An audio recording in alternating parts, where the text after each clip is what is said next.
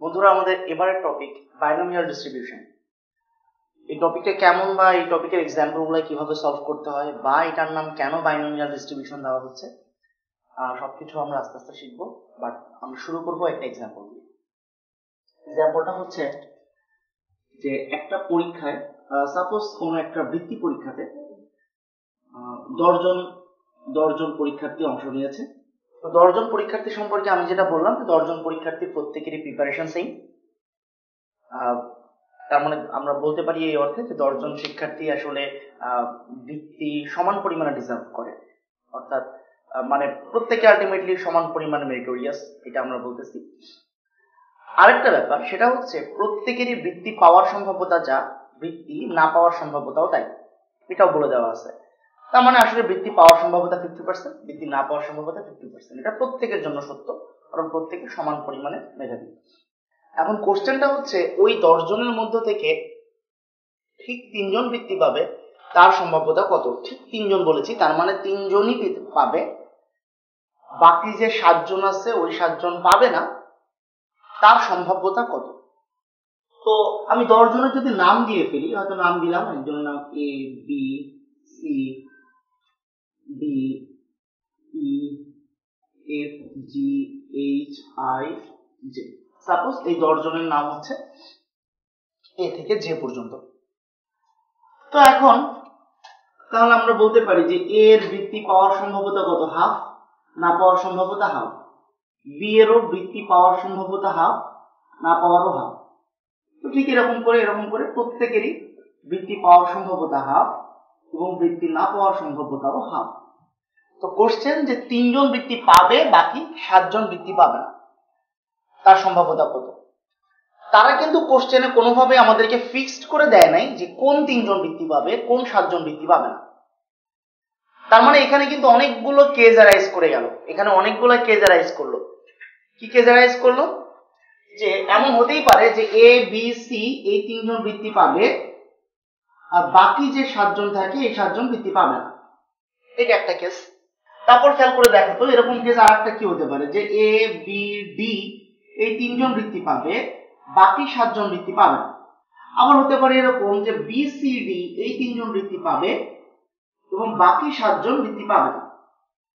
এরকম করে অনেকগুলা কেস আসবে। মানে এই 3টা জিনিস যতভাবে সেট করা যায়, বা আরেকটু অন্যভাবে বলি যে 10 জন থেকে 3 জনকে যতভাবে বেছে নেওয়া যায়, ঠিক ততগুলো ডিফারেন্ট টার্ম অ্যারাইজ করবে এখানে।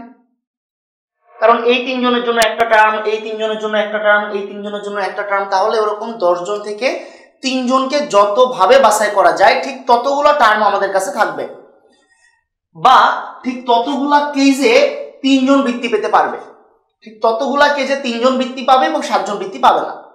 তার মানে আমরা বুঝতেছি যে এই কেজের প্রবাবিলিটি প্লাস এই কেজের প্রবাবিলিটি প্লাস এই কেজের প্রবাবিলিটি প্লাস, এইভাবে সবগুলা কেজের প্রবাবিলিটি আমাদেরকে কি করতে হবে? যোগ করতে হবে, তাহলেই আমরা টোটালটা পাবো। এখন একটু খেয়াল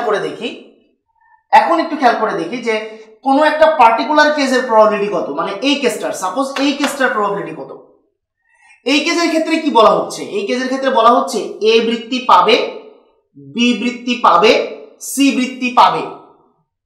তার মানে এই 3 জনই বৃত্তি পাচ্ছে। ব্যাপারটা কেমন? এ বৃত্তি পাবে এবং বি বৃত্তি পাবে এবং সি বৃত্তি পাবে। তার মানে এদের বৃত্তি পাওয়ার ঘটনাগুলা এবং এর মাধ্যমে কানেক্টেড, তাই এদের বৃত্তি পাওয়ার প্রবাবিলিটি আমরা গুণ করব, তাহলে হাফ ইন্টু হাফ। ঘটনা এখানেই শেষ না। ব্যাপারটা হচ্ছে এই যে এখানে 7 জন বাকি থাকলো, এই 7 জনের প্রত্যেকের ঘটনায় কিন্তু এমন এরা কেউই বৃত্তি পাবে না। তার মানে আমাদেরকে এর সাথে আবার গুণ করতে হবে। এই যে প্রথম জন, তার বৃত্তি না পাওয়ার সম্ভাব্যতা কত? হাফ। এর না পাওয়ার সম্ভাব্যতা হাফ, এর না পাওয়ার সম্ভাব্যতা হাফ, এরও না পাওয়ার সম্ভাব্যতা হাফ, এরও না পাওয়ার সম্ভাব্যতা হাফ। তার মানে আলটিমেটলি আমাদেরকে এখানে আরো 7টা হাফ গুণ করতে হচ্ছে। এই 3টা হাফের মিনিং হচ্ছে প্রথম 3 জনের বৃত্তি পাওয়ার সম্ভাব্যতা, আর এই 7টা হাফের মিনিং হচ্ছে বাকি 7 জন বৃত্তি না পাওয়ার সম্ভাব্যতা। তাহলে একটা পার্টিকুলার কেসে এখানকার প্রবাবিলিটি কত হলো, half cube into have to the power 7। Same কথা এখানেও যদি আমি এইটার প্রবাবিলিটি বের করি তাহলে সেটাও হবে এরকম হাফ কিউব, আর এটার জন্য হবে হাফ টু দি পাওয়ার 7। এখানেও তাই, এটার জন্য হাফ কিউব, এটার জন্য হাফ টু দি পাওয়ার 7। তার মানে যতগুলা টার্মের কথা আমি বলেছিলাম প্রত্যেকটা টার্মে প্রবাবিলিটির মান half cube into have to the পাওয়ার 7। এখন কথা হচ্ছে এই যে half cube into have to the পাওয়ার 7 অনেকগুলো টার্মকে আমরা যোগ করতেছি। এখন বুঝতে হবে কতগুলো টার্মকে আমরা এখানে যোগ করলাম। আমরা এখানে যোগ করলাম 10 জন থেকে 3 জনকে যতভাবে নেওয়া যায় ঠিক এত সংখ্যক টার্মকে যোগ করলাম। তার মানে টোটাল যোগফলটা আর কিছুই না, এই জিনিসটার সাথে গুণ হবে 10c3। যেহেতু 10c3 সংখ্যক পদ এখানে আছে এবং এত সংখ্যক সমান জিনিসকে আমরা যোগ করছি, তাই আমাদের আনসার হবে এটা। এখন একটু খেয়াল করে দেখি এই ফরমেশনটা বা এই এক্সপ্রেশনটাকে আমরা চিনতে পারি। NCR a to the power n minus r b to the power r, এইটা আমরা দেখছিলাম হচ্ছে বাইনোমিয়াল ডিস্ট্রিবিউশনের মধ্যে বা দ্বিপদী বিস্তৃতির মধ্যে এটা আমরা দেখেছিলাম, এবং এটার পরিচয় ছিল হচ্ছে দ্বিপদী বিস্তৃতির কোনো একটা নির্দিষ্ট টার্ম বা আলটিমেটলি যেটাকে আমরা বলতাম হচ্ছে r+1 তম পদ, তার এক্সপ্রেশন ছিল হচ্ছে এটা। এখন একটু চিন্তা করে দেখি আমরা একটু আগে যে এক্সপ্রেশনটা আনসার হিসাবে পেলাম সেটা কেমন ছিল, 10c3 half cube into have to the পাওয়ার 7, যাকে এইভাবে বলা যায় 10c3 have to the power 10 minus 3 into half cube. বুঝতে হবে এখানকার n এর মতো এখানে 10, r এর মতো 3, a এর মতো হাফ, b এর মতো হাফ। আলটিমেটলি এই প্যাটার্নটা আর এই প্যাটার্নটা পুরোপুরি মিলে যাচ্ছে। এই জন্য আমরা বলতেছি যে যত জায়গাতে কোশ্চেনগুলো এইভাবে অ্যারাইজ করবে কিরকম করে, যে ঠিক 3 জন বৃত্তি পাবে, ঠিক 10 জন বৃত্তি পাবে, ঠিক 15 জন বৃত্তি পাবে, বা ঠিক এতজন এই কাজটা করবে, ঠিক এতবার এই কাজটা হবে, ঠিক কথাটা যে জায়গাগুলোতে ইউজড হবে ওই জায়গাগুলোর রেজাল্টগুলা এই বাইনোমিয়াল সিরিজের যে জেনারেল টার্ম তার মতো করে আসে। দ্যাটস ওয়াই আমরা এই প্রবলেমগুলোকে বলি এগুলো হচ্ছে বাইনোমিয়াল ডিস্ট্রিবিউশনের প্রবলেম। বন্ধুরা নেক্সট এক্সাম্পল হচ্ছে একজন লোক একটা লুডোর ডাইস সে 15 বার নিক্ষেপ করছে। কোশ্চেন ওই 15 বারের মধ্যে ঠিক 7 বার ছক্কা ওঠার সম্ভাব্যতা কত? তাহলে আমরা চিন্তা করি যে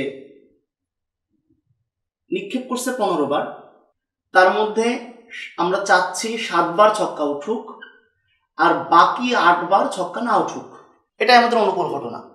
তো এখন আমরা একটু খেয়াল করে দেখি ছক্কা ওঠার সম্ভাব্যতা কিন্তু 1/6 আর ছক্কা না ওঠার সম্ভাব্যতা হচ্ছে 5/6। তাহলে যদি আমরা আগের মতো করে প্রবলেমটা সলভ করতে চাই তাহলে ব্যাপারটা কেমন, যে 15 বারের মধ্যে যে কোনো 7 বার ছক্কা উঠবে, আর যেই 7 বার ছক্কা উঠবে ওই 7 বারের জন্য প্রবাবিলিটির মান হচ্ছে 1/6। তাহলে 1/6 হোল টু দি পাওয়ার 7, আর যেই 8 বার ছক্কা উঠবে না ওই 8 বারের জন্য প্রবাবিলিটির মান 5/6। তাহলে 5/6 হোল টু দি পাওয়ার 8, এটা হবে আমাদের এই প্রবলেমের আনসার। এক্সাম্পল পরেরটা, একটা বাড়িতে একটা স্ট্যাটিস্টিক্স চালিয়ে বা স্ট্যাটিস্টিক্স কালেক্ট করে দেখা গেল যে ওই বাড়িতে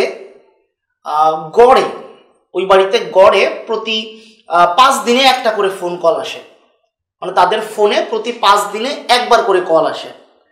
আর ওই বাড়িতে একটা আজব সিস্টেম আছে। সিস্টেমটা হচ্ছে যে ওই বাড়িতে কোনো দিন যদি একবার কল চলে আসে ফোনে, তাহলে ফোন ওই দিনের জন্য ব্লক হয়ে যায়, ওই দিন ফোনে আর কোনো কল আসে না। মানে 5 দিনে একবার কল আসে গড়ে, কিন্তু যদি কোনো দিন একবার কল চলে আসে ওই দিন আরেকবার কল আসতে পারবে না, অর্থাৎ কোনো দিনে সর্বোচ্চ কল আসতে পারবে একবার। কোশ্চেন, ওই বাড়িতে 25 দিনের একটা সার্ভে চালানো হলো, ওই 25 দিনের মধ্যে ঠিক 9 বার কল আসবে, তার সম্ভাব্যতা কত? ওই 25 দিনের মধ্যে ঠিক 9 বার কল আসবে, তার সম্ভাব্যতা কত? খেয়াল করে দেখি, ওই বাড়ির ক্যাটাগরি হচ্ছে প্রতি 5 দিনে একটা কল, তার মানে ফোন কল আসার সম্ভাব্যতা 1/5। খুব সিম্পল, ফোন কল না আসার সম্ভাব্যতা 4/5। সার্ভে চালিয়েছিলাম আমরা কয়বার, মানে কত দিনের? 25 দিনের। চাচ্ছি কয়দিন কল আসুক? 9 দিন। তার মানে ওই 25 দিনের মধ্যে আমরা চাচ্ছি 9 দিন কল আসুক, আর আমরা চাচ্ছি বাকি 16 দিন কল না আসুক। তাহলে ওই 25 দিনের মধ্যে যে কোনো 9 দিন যদি কল আসে, ওই 9 দিনের জন্য প্রবাবিলিটি কত করে? 1/5 করে। তাহলে 1/5 হোল টু দি পাওয়ার 9। আর বাকি যে 16 দিন থাকলো, ওই 16 দিনে কল আসবে না, ওই 16 দিনে কল আসবে না, এটা আমরা চাচ্ছি। তাহলে কল আসবে না, তার মানে ওই 16 দিনের জন্য প্রবাবিলিটি 4/5, তার মানে 4/5 whole to the power 16। This is the answer of this problem. বন্ধুরা, এক্সাম্পল পরেরটা, ধরো একজন তীরন্দাজ, তো সে 3টা করে তীর যদি ছোড়ে, গড়ে 1টা করে তীর লক্ষ্যভেদ করে, মানে এভারেজে 3টা করে তীর একবার করে লক্ষ্যভেদ করে। 3টা তীরের মধ্যে থেকে একবার লক্ষ্যভেদ করে। এখন কোশ্চেন যে সে 20 বার তীর ছুড়লো, বা সে 20টা তীর ছুড়লো, তাতে যে ঠিক 7 বার লক্ষ্যভেদ হবে তার সম্ভাব্যতা কত? ধরো তীরন্দাজের ক্যাটাগরি আমি কি বলেছিলাম, যে 3টা তীর ছুড়লে একবার লক্ষ্যভেদ করে, তার মানে লক্ষ্যভেদের সম্ভাব্যতা 1/3। লক্ষ্যভেদ না করার সম্ভাব্যতা তাহলে হবে 2/3। আর সে তীর ছুড়েছে 20টা, আমরা চাচ্ছি 7টা তীর লক্ষ্যভেদ করুক আর বাকি 13টা তীর মিস হোক। তাহলে 20টা তীরের মধ্যে যে কোনো 7টা তীর লক্ষ্যভেদ করুক, তাহলে 27। এই 7 বারের জন্য সম্ভাব্যতার মান হবে 1/3, that means 1/3 whole to the পাওয়ার 7। বাকি 13 বারের জন্য সম্ভাব্যতার মান হবে 2/3, তাহলে 2/3 whole to the power 13। This is the answer.